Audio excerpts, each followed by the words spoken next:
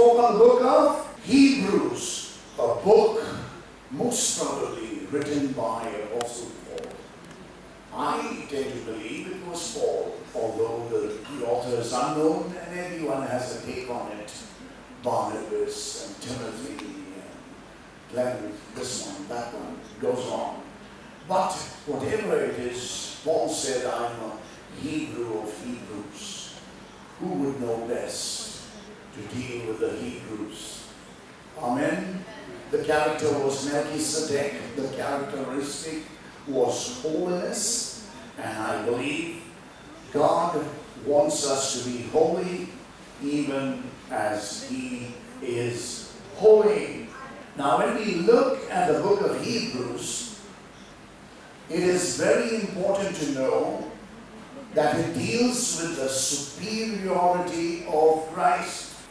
In chapter 1 we see Christ is greater than any prophet. Greater than any prophet. He is more superior. Christ is superior. Why? More than any prophet? Because of His deity.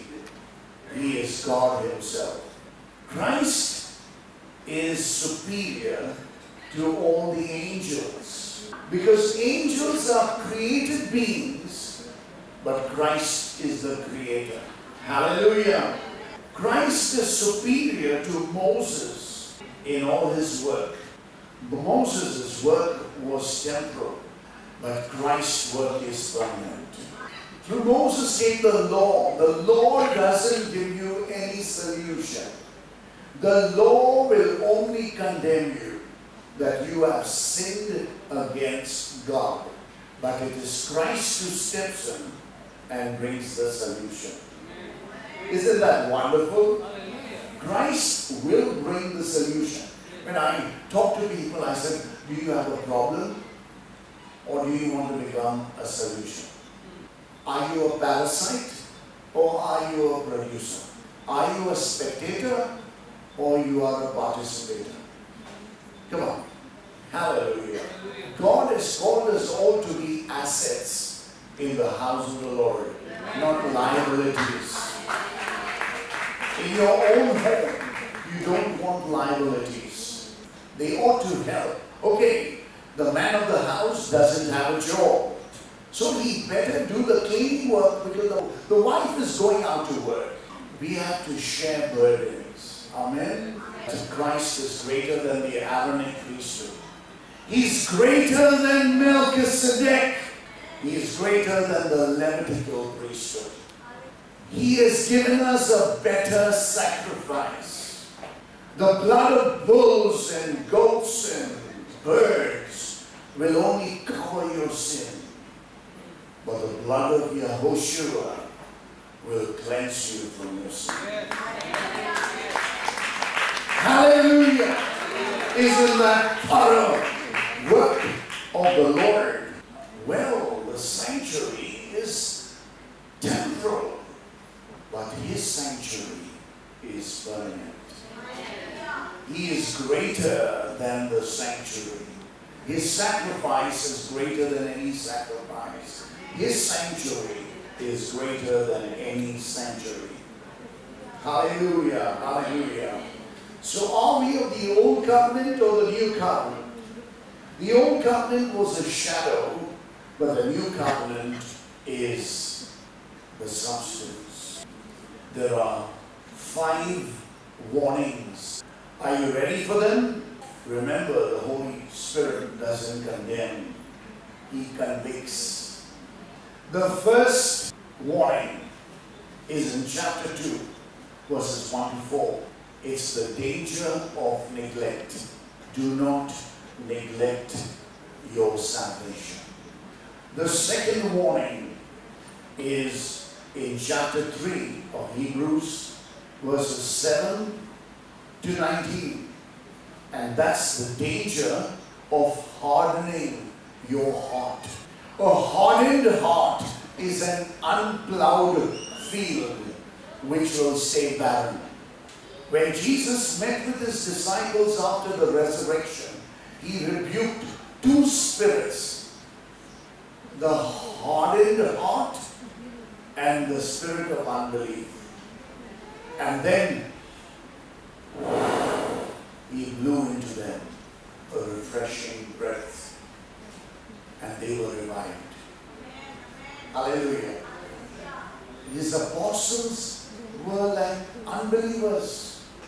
They had the spirit of hardness of heart, and they had spirit of unbelief. So Jesus saw them through and through and cast out those two spirits, and then replaced it with his breath. Number 3, chapter 5, verses 11 to 14. Dullness of hearing. You hear, but yet you don't hear. You have to listen for his voice. His voice is there, but there are other voices around, and you have to discern what is his voice. So you not only listen to his voice, but before that, you listen for his voice. When you listen for his voice and you recognize his voice, then you listen to his voice.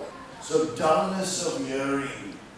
Clean out the wax in your ears. The wax comes from the worldly system, the way of thinking of the world, the mindset, the barbarian mindset, the Greek mindset, the philosophical thinking, and all Greek mindset.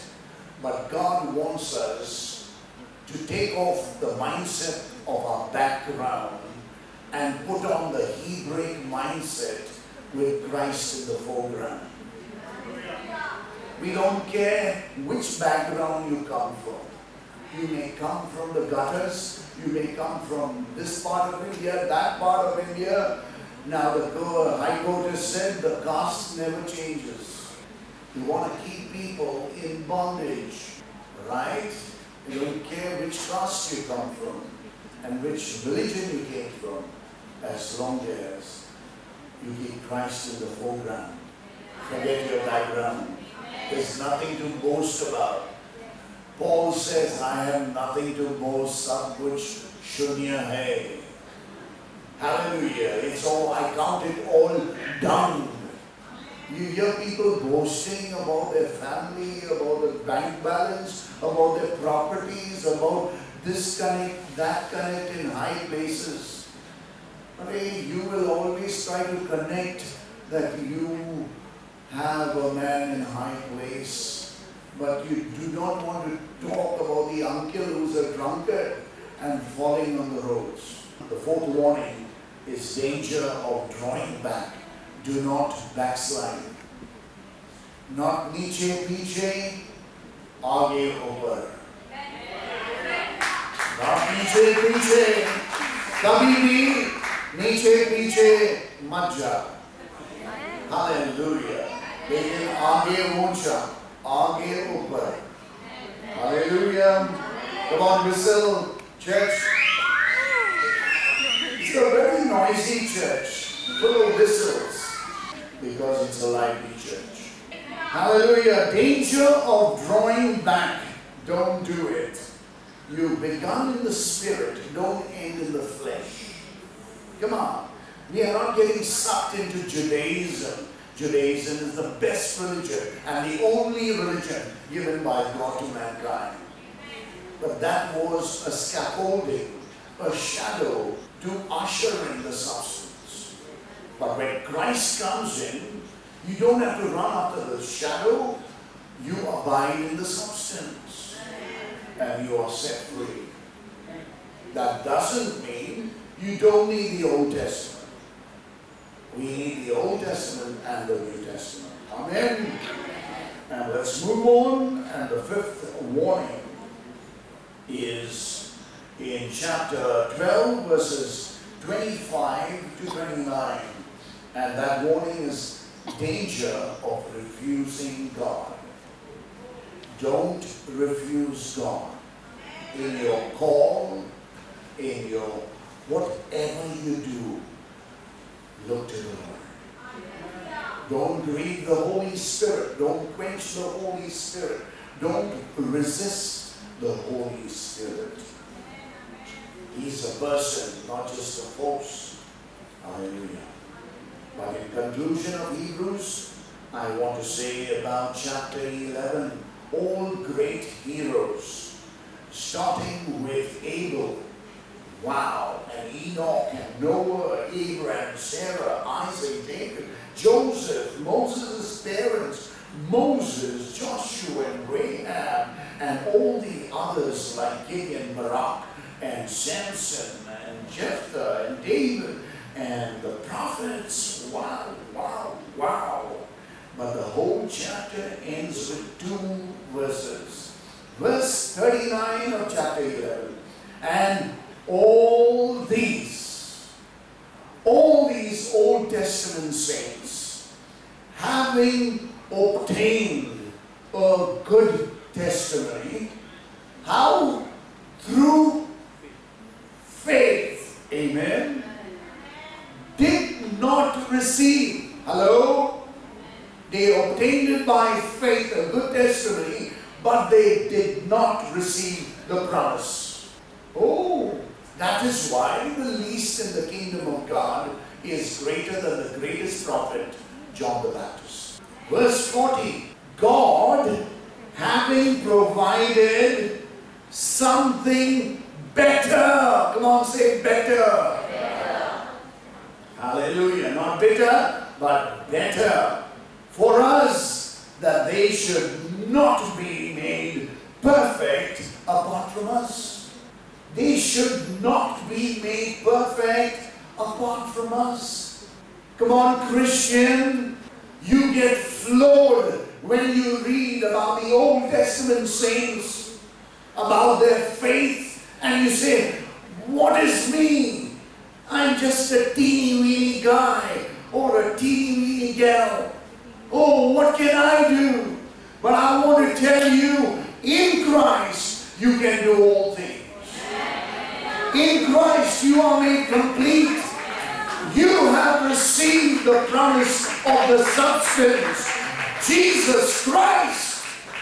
You have received the promise of the Holy Spirit in your life, the Parakletos, who has come alongside of you and is making you more and more into the image and likeness of His Son, who is the express image of the Father.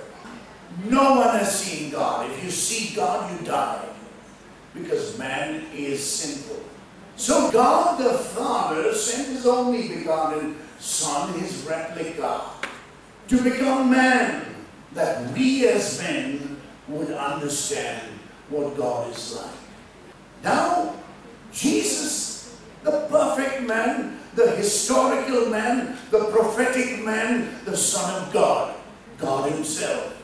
But Baba, He came 2,000 years ago. There was no photography at that time. I don't know what He looks like. I really don't know. So what did the Lord say? I have given you my Holy Spirit. Inside of me, to worship the Father in the Holy Spirit and in truth. Jesus. You don't need a frame. You don't need statues. You don't need symbols to worship. Worship in spirit, from your spirit, in the Holy Spirit, and in truth is the Word of God, Jesus. Worship the Father. The one who worships becomes like the one who worshipped. Therefore, if you worship a monkey, you will become more like a monkey. You worship an elephant, you will become more like an elephant. I want to worship the perfect man, Jesus. He will get more and more perfect. Hello? Hallelujah. I don't want to get carried away with this wonderful book of Hebrews. But today is the book of James. Now this James, there are various James characters in the Bible by the name of James, but this James we are talking about is the half brother of Jesus, the son of Joseph and Mary. Jesus was not the son of Joseph. He was the son of Mary. That is why we say half-brother. Jesus had at least 4 half-brothers and minimum 2 sisters, but I think there were at least 3 sisters. So if you go to see, he was the eldest of 8 children. Joseph knew Mary only after Jesus was born. So till then she was a virgin until she delivered the baby, Jesus, and was no longer a virgin. Right now, Mary is asleep like all the other saints. She was the first born-again Christian. My soul would magnify the Lord, and my spirit had rejoiced in God, my Savior. She confessed that she needed a Savior. So don't go on with that. But you don't believe in Mary. You do not respect Mary. And it goes on and on. We believe in Mary more than those who worship her, because she doesn't want to be worshipped. James means supplanter, a form of Jacob of the Old Testament. Works are to do something for achievement. True good works are done only by God. No one else is God. Good. Only God is good. Amen.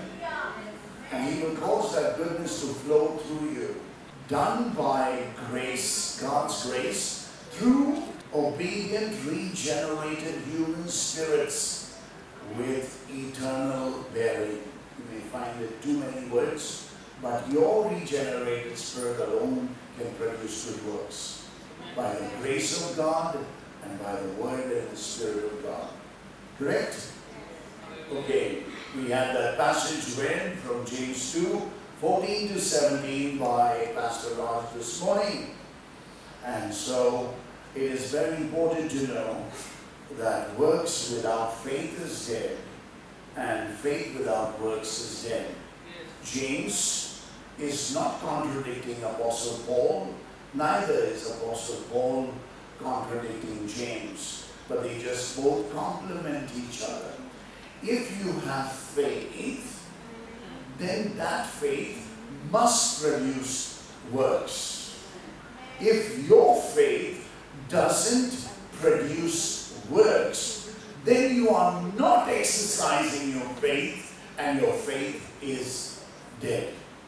Now, if you produce works without faith, those works are dead without faith.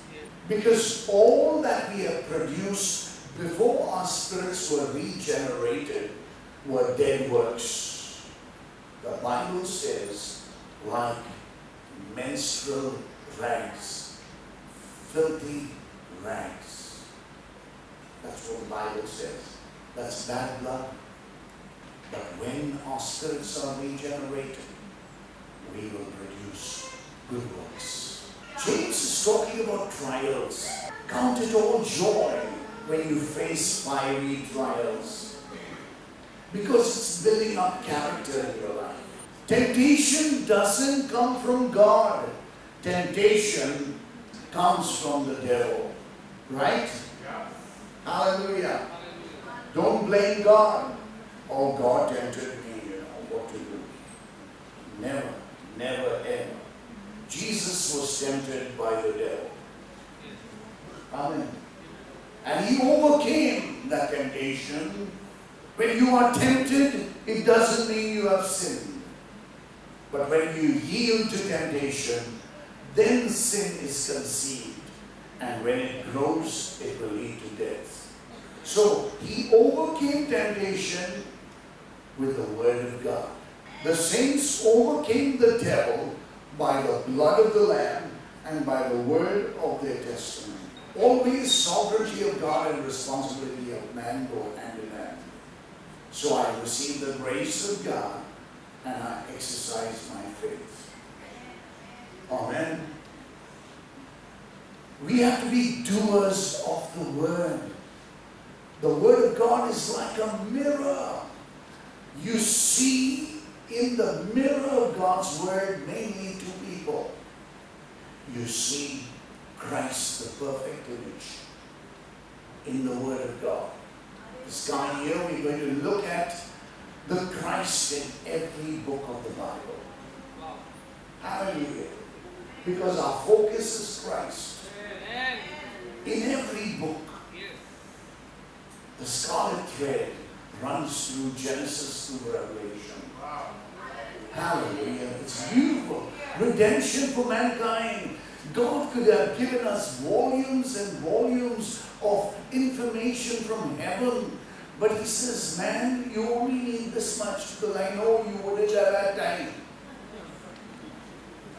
Any time, no time, no time, no time. Busy. Busy doing what? Nothing. Will you skip your meals? Will you skip your bath? Will you skip drinking water? Parallelly, the Word and the Spirit is all those for your spirit. One day, there's some repair work going on and no water comes from the tap. The whole mood swing in the house. Everyone is angry. Everyone is upset because you cannot have a bath. You cannot have a shower. Can you imagine? Do you get upset if you've not read the Word of God? Yeah. Do you get upset with not having your quiet time? Do you get upset if you don't pray?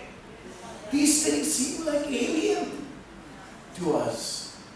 But in the natural, we get frustrated, agitated, irritated when we don't get our basic needs met. So it is important, beloved, to think about the spiritual things which are eternal. Hallelujah. So when I look into the mirror, I see the perfect man, but I also see myself naked as I am. The Word will give me the honest report of me. So when I see something wrong, I don't turn away. I look into the mirror. You look into the mirror to get dressed up, to rectify the wrong or something out of place. And you set it in place. You set it in order. You set your hair in order. You set everything in order. And then you step out. How about looking into the Word of God?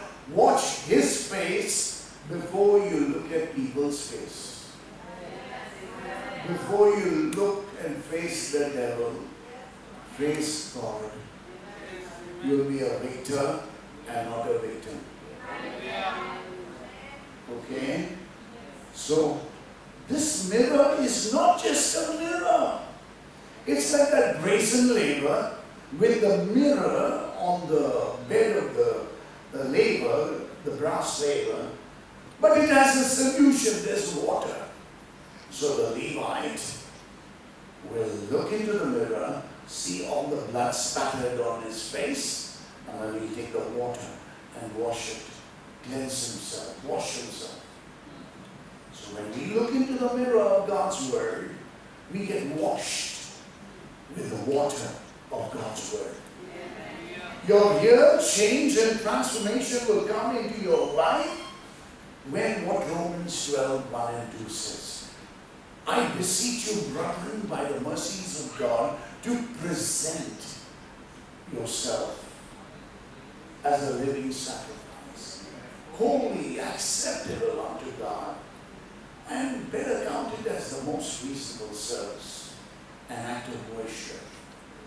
Do not be conformed to this world, but be transformed. How? By the renewing of your mind. So the key for transformation is the renewal of mind. A new mindset. Take off the old cap of thinking and put on the new cap of the Lord Jesus Christ. The mind of Christ. India will be transformed. Rabindranath Tagore wrote the Janna Ganna Manna. Janna Ganna Manna. It means the ruler of the minds of the people. Let not the devil be the ruler. He's not the ruler. He's the controller. He's the controller of the minds of the people. India needs to be set free. Two apostles came here, Thomas and Bartholomew. For 1/6 of the world's population, 1/6 of the apostles came here. So renew the mind. What is repentance? It starts with a change of mind, leading to a change of heart, resulting in a change of direction. Opposite. That will bring a transformation in our lives. If you're reading the Word, you're fasting and praying, but you better change. If you're not changing and there's no transformation taking place, something is dead. Either your faith is dead or your works are dead. Check on that. Have faith. How does faith come? Faith comes by hearing, and hearing by the Word of God. Whatever Jesus says will change your life. In the beginning was the Word was with God, the Word was God. Verse 1 of chapter 1 of John, the Gospel. And verse 14 says, the Word became flesh and dwelt amongst us. So what word you are consuming by first renewing your mind must become through meditation, flesh and blood in your life. So as the word bride, I must decrease and Christ must increase. My word has to disappear. It's God's word that has to be manifest. Hallelujah. Faith and works go together. Works are the fruit of the faith seed. Hallelujah. Patience, long suffering, that's building up character. Faith will convert the sinner. We don't convert anybody. Again I'm saying, man doesn't convert anybody. It is God who converts. You only will sow and you will water. You may plow the ground of the heart, but you cannot convert. So if someone rejects you, they've not rejected you, they've rejected the Lord. That's not your onus, so please don't get rejected. If the door slams on your face, no problem.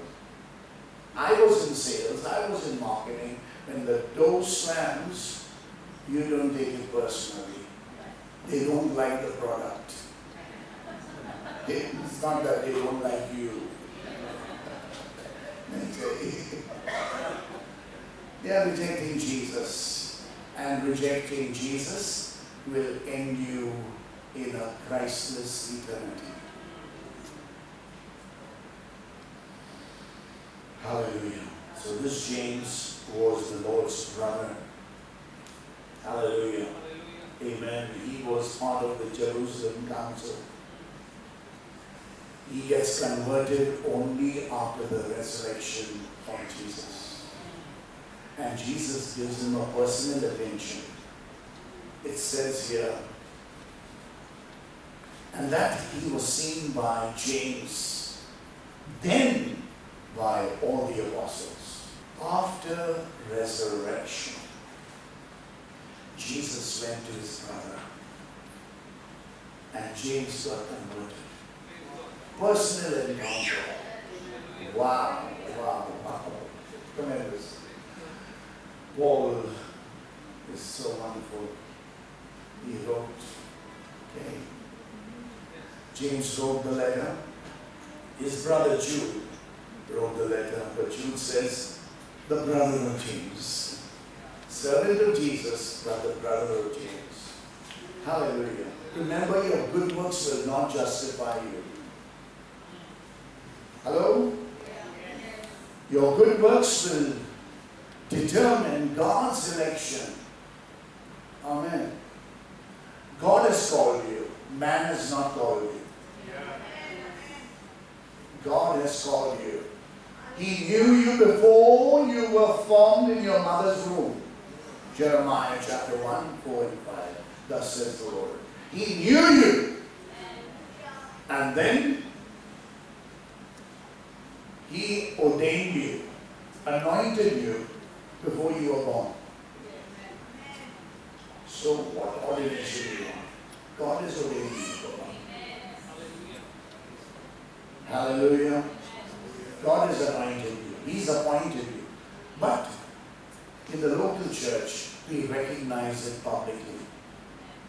Because that's the responsibility of man. Hallelujah. Amen. Your good works will not secure your righteousness.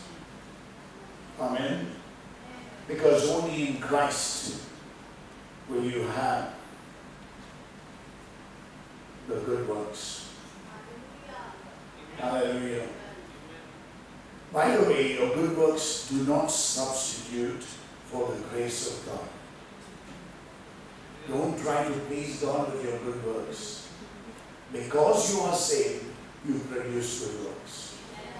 But you cannot produce good works to be saved. Big difference. Right? We're saved by, not good works, by grace, through faith. Not of our works, lest we would boast. The Christian's good works are rewarded. All your good works are going to be rewarded. Even if you give me a glass of water, you are rewarded. You are His workmanship in Christ Jesus. Hallelujah. You are prepared for every good work, and you are equipped, and you are made complete. Hallelujah. The Christian's good works are done by God the Father, God the Son, and God the Holy Spirit, and by your faith. Hallelujah. So God is involved in producing your good works, but through the channel of your faith. What's your faith? Your trust in God, your dependence on God. Amen? Hallelujah. So the 5 characteristics of Christians' good works. It's designed for God's glory. Hallelujah. That your Father in heaven would be glorified. Amen. It's divinely called. It produces eventual glory to God. All your good works, you are going to be rewarded for your good works. Eternal rewards. Praise be to God. And the final perfection unto the Lord. Amen. I'm so happy that we are being perfected. Amen. And God will not only reward you and He will perfect you, but He will not forget your labor of love. Beloved, whatever you do unto the Lord, for people, for one another, you do work behind the scenes. Some of you come and you help with the equipment, always selflessly working hard. All I can name names. But don't worry, you are being rewarded by the Lord. You may not get a tap from the pastor. You may not get a tap from man saying, oh, what a good work, good job done. Or you may hear the pastor say, good work for one, and he's forgotten you. Don't worry about that. You are doing it unto the Lord. Amen. And you will surely be rewarded. You will not be disappointed. Amen. 1 Corinthians 15:58. For your labor in the Lord is not in vain. Amen. Hallelujah. So it is very important for us to move on in God. Hallelujah. I'm closing now. Amen. My time is up. But I want to tell you the test of faith. Amen. The test of faith. Your faith will be tested, but let it come forth as pure gold. Amen. Because your faith is the eternal currency you will be living by. God lives by faith in the eternal now. And right now, in the crucible of time, we are being trained and prepared for a life of eternity by faith. That is heaven's currency. Not the dollar bill, but faith.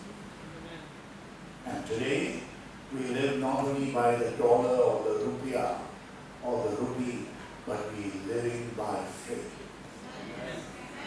Not only full-time workers live by faith. The businessman is living by faith. Everyone is living by faith. Hallelujah. It is difficult. Times are difficult. But trust the Lord. And He will not disappoint you. He will not let you down. He's your daddy. He's your savior. He's your provider. He's your protector. Hallelujah. The 10 characteristics of God, which the last 3 are triumphant. The first one, faith obeys the word. Got it clear? Come on, faith obeys the word. Say it. That's it. All found in James. The second one, faith removes discrimination. No bias, no prejudice against anybody. All are equal. The rich and the poor, low caste, high caste, outcast, no caste, all are equal. Number 3, faith proves itself by works. Your faith is not dead. Number 4, faith controls the tongue. What controls the tongue? What controls the tongue? What controls the tongue? With faith you speak in tongues, and your speaking in tongues will control your tongue. No man can tame the tongue, but speaking in tongues will tame your tongue. Sweet waters, not bitter waters. Number 5, faith produces wisdom. Ask for wisdom from God.